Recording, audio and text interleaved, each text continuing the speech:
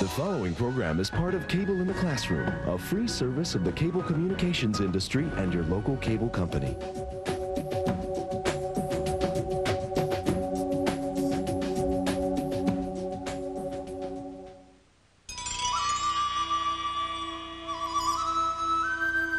All right. I know, you're probably thinking, what's he doing here? Brandon's always out on the road, sailing around Key West, traveling around California, checking out Hawaii.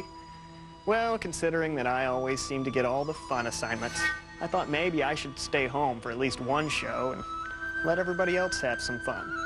So I told the gang about it, and they thought it was a great idea.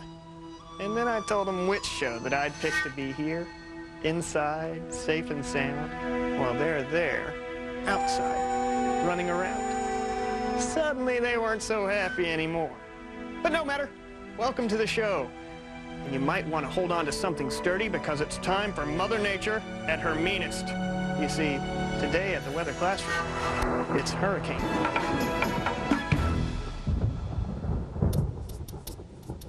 They're one of the most powerful forces on Earth. And every year they begin brewing in the warm tropical waters of the Atlantic, Pacific, and Indian Oceans. A lot of them fizzle out into nothing, but some of them make their way to land and smash into coastlines full of people. That's when it gets really dangerous, but we'll get to that in good time. For right now, let's hook up with Jocelyn, who's hanging out in hurricane country, to get the lowdown on just what it takes to make one of these monsters. And most importantly, who names these things?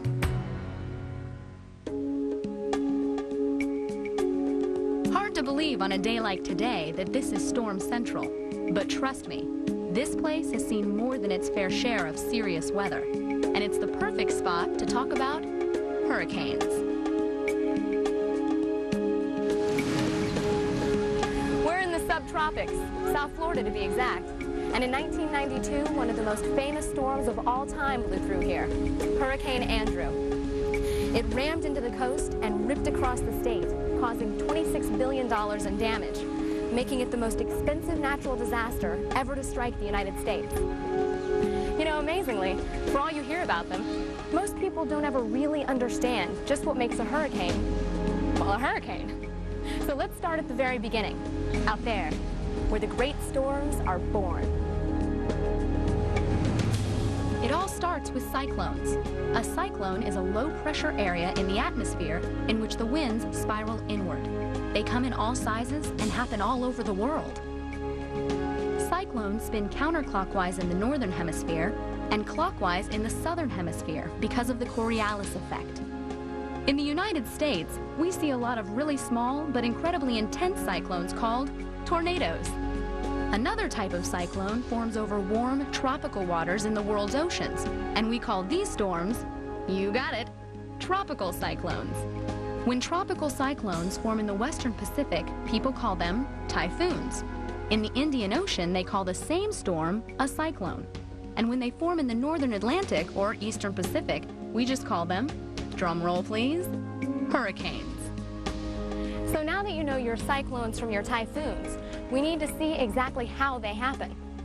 Hurricanes don't just happen every day, and there are some very specific ingredients that go into making one. So we hooked up with our own master chef, Jason, who's going to show us how Mother Nature cooks up the perfect storm. Thank you, thank you, thank you. Well, have we got a special treat for you? When you need a dish that'll really blow your dinner guest away, there's nothing quite like a good hurricane. And joining us today is one of the world's leading experts on these storms.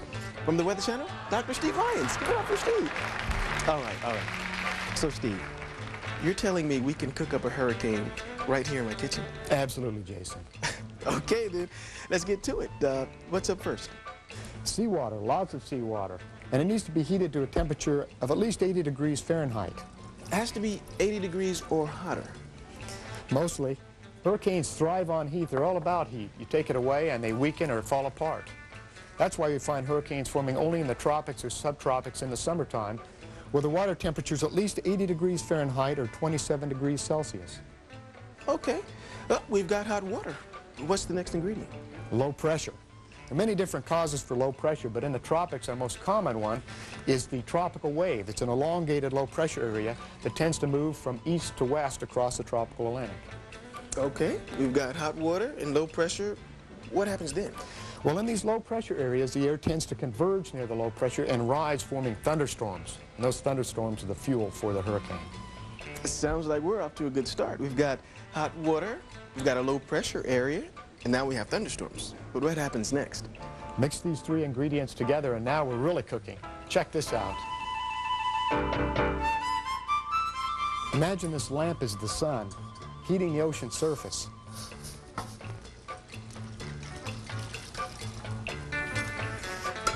It evaporates water off the ocean surface, and that energy in the process moves into the atmosphere and fuels the hurricane. Okay, we're really cooking up a storm. What's next? Wind. Where does wind come from? Well, while all this heating and evaporation is going on, there's another process going on. That's rotation. The Earth is rotating on its axis. But remember, we have low pressure as well. So the net effect is to have wind blow around low pressure due to the rotation of the Earth. And that's where we get the spiraling winds in a hurricane. Instant wind. Bingo. Okay, we're turning water into hot water vapor.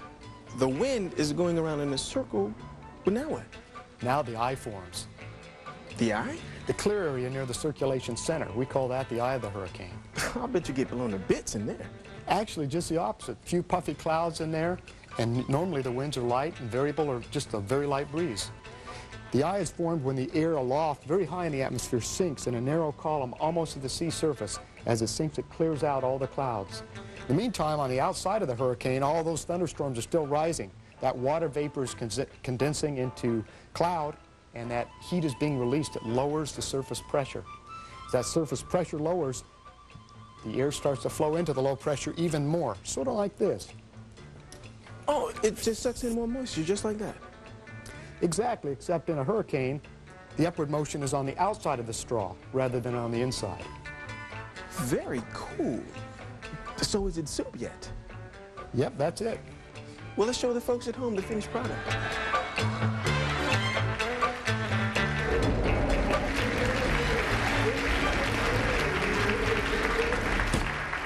Wow. Now that's a recipe for disaster. I'm thinking next time we'll stick to some nice, safe pasta. Probably best. The Weather Classroom will be right back. Trust me.